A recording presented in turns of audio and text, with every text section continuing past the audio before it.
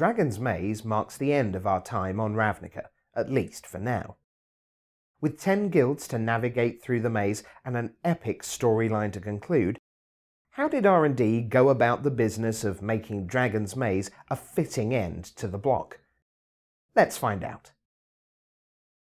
When we were putting Ravnica together the first time, all those years ago, we had it pretty easy in that we had a blank slate and we were setting expectation. No one knew what a black-white set of cards necessarily as a group were going to play like, but this time the expectation was already there and we had to deliver on it. So the original Ravnica was obviously very well received, but the one complaint I got was that there was no sort of payoff at the end. That like somewhere along the way you got your guild and then you never got any more. And so when we were building this block, we said, okay, part of this is let's give them the payoff. Let's build something so that we get to pay things off at the end. And the entire block structure is really set up so Dragon's Maze could exist and we could give you something. Like we could end with a bang. And I felt Dragon's Maze delivers on that. Like you got your stuff, you're having fun, and you get to Dragon's Maze and bam, we send you off, in a blaze of glory. So for me personally, coming into Dragon's Maze was pretty exciting because this was the first set that I got to do design work on. And it's one that has so much history because you have Ravnica as this very defined thing.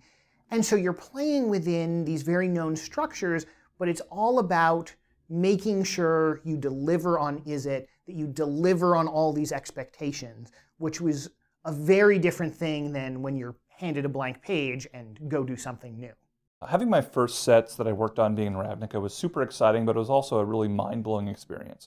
You come in, and they give you, okay, here's the next year's worth of magic. And you have to read these pieces of paper and sort of go through these text files and see, okay, here's what's going on. Now, this is difficult for everyone who comes in because there's just so much information. But coming in with a gold set, it was just completely mind-blowing. I had to go through and figure out, okay, this is the green-blue card, this is the green-white card, and then, very quickly it was thrown into, okay, now draft it. It was a tremendously great experience to get back to Ravnica and see how it was going. And it took a little while to catch up, but I think it was more than worth it. As a designer, a block like Ravnica is a double-edged sword. I mean, on the one side, it's very well defined. It knows what it wants. I'm famous for saying restrictions breed creativity. Ravnica definitely makes you be creative because it's so well defined that at some level you have to figure neat ways to color between the lines. That it gives you what it wants. Ravnica is fun because there are these constraints. But then by the end of the year, I was getting bored of the constraints and ready to move on to another set.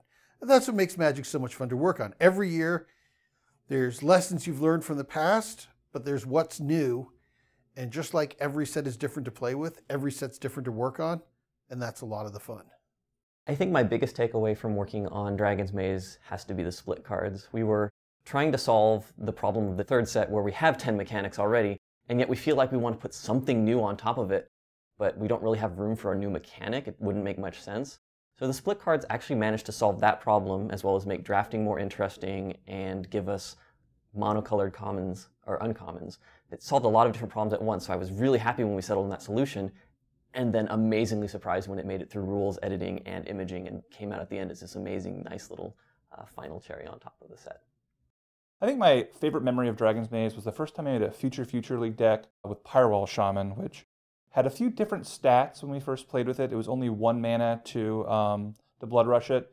And very quickly I was like, wow, this card is really powerful. I was, every turn I was playing it and getting it back in the same turn really easily. And I was like, I don't know, maybe we should change this card. And then, poof, it was just changed.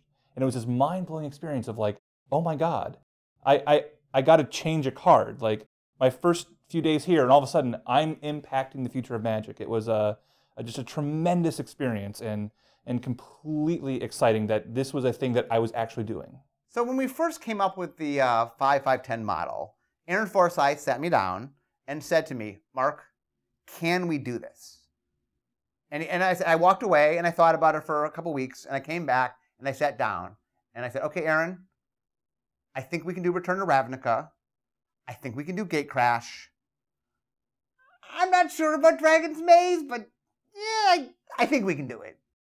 I literally did not know. I actually believed we could do the first two. I wasn't sure we could do the third one. And I just remember that. It's awesome when when you see the finished set. Like, there was a moment in time where I was like, yeah, I think we can do it. The experience of going back to Ravnica was initially a little odd. Ravnica is the world I'm most proud of designing. So going back was a little daunting at first, but I also realized that since then, I've been lucky enough to work with some really, really great creative people, and this was an opportunity for them to make their mark and to improve on Ravnica. Doug Beyer, Jenna Helland, Adam Lee, Jeremy Jarvis, and Richard Witters all came to Ravnica with a bunch of excitement and a bunch of expectation. We had the old material at our disposal, and they said, how can we make this even better? How can we enrich it? Where can we reinvent things so that they're more exciting?